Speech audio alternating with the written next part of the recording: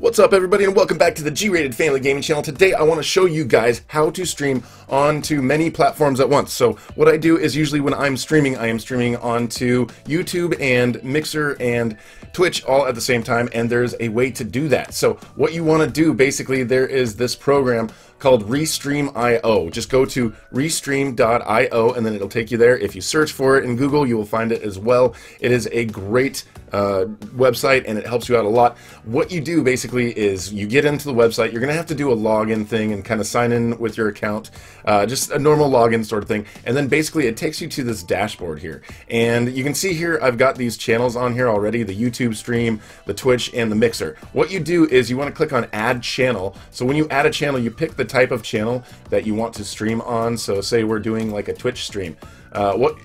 Oh, okay, so I already have one in there. If you want to do 2 Twitch channels or 2 YouTube channels, basically you're going to have to pay, and you can actually do that. You can stream onto multiple channels for Twitch or YouTube or Mixer. But since I already have one on here, what it's going to do is when you add the channel, it asks you for the stream key. So in order to get stream keys for YouTube and for Twitch and for Mixer, it's all a little different. From the front panel in YouTube, just click on my channel and then it'll take you over to your channel, and then you can click on the video manager here, which will give you the options on the left side so that you can go into your dashboard for live streaming. So right here, see how it says the live streaming? So you click on that and it will take you to the live streaming dashboard.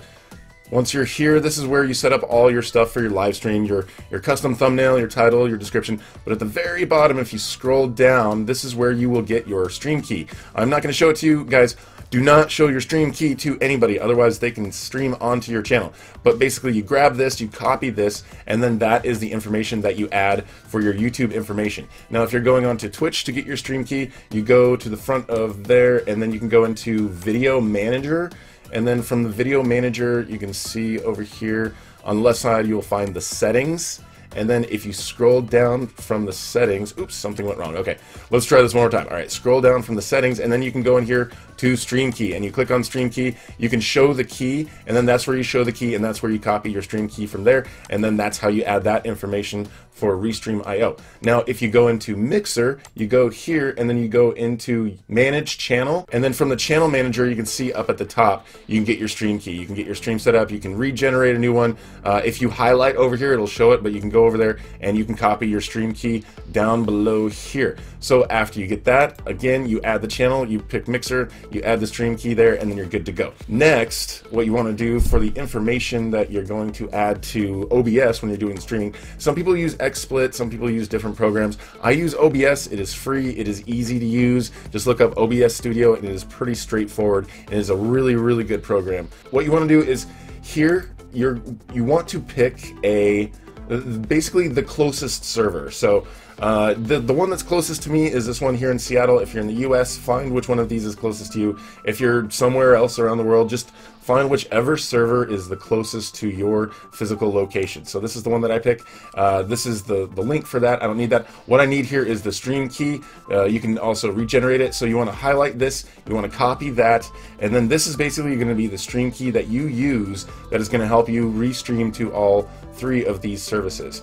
So you go into your OBS and you go up into Files and then go into Settings. Once this pops up, you see the second selection here, Stream, and then this is where you're going to want to set up your streaming services. So streaming services is the one that we're going to do, no custom streaming server.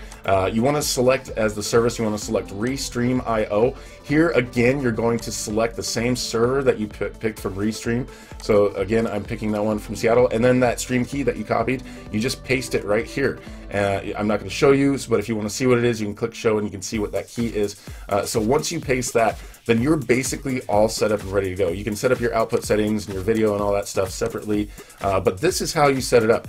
If all those keys are set up correctly for your YouTube and your Twitch and your Mixer, all you have to do is click start streaming and you will start streaming and it will go out to all 3 of those services. I hope this video has been helpful for you guys. If you have any questions about this, then please put those questions in the comments below and I will be happy to try to help you out with anything that you've got going on.